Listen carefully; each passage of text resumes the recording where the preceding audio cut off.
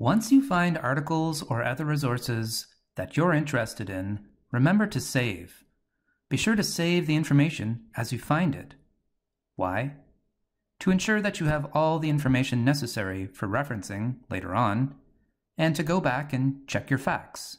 As you're reading through the results that you retrieve and find articles that are of potential interest, click to add them to your folder.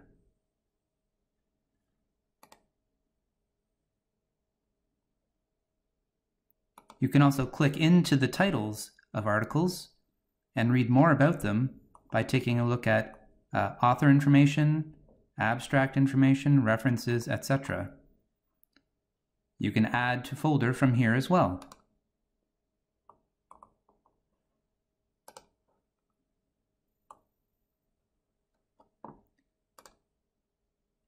When you've got a collection of articles you want to take a closer look at, you can click into the folder at the top of the screen.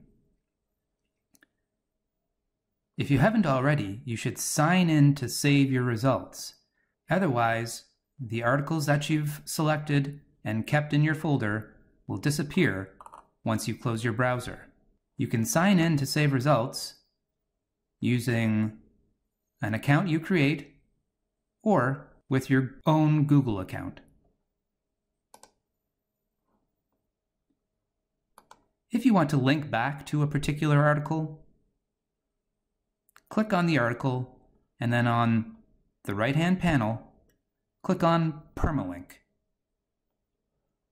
This gives you a link that will last forever.